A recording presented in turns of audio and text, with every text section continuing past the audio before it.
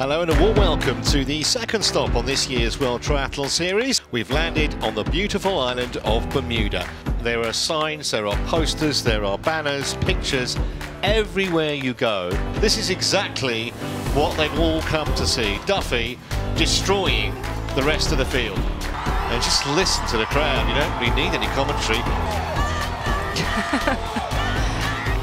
I think it's a world record in crowd support. And this brilliant Bermudian can high-five 65,000 inhabitants if she wants to. This is the Flora show. Now she can high-five all those close to the finishing line. She's won this race by half the length of the island. Duffy wins, probably by more than 2 minutes. That's what they came to see.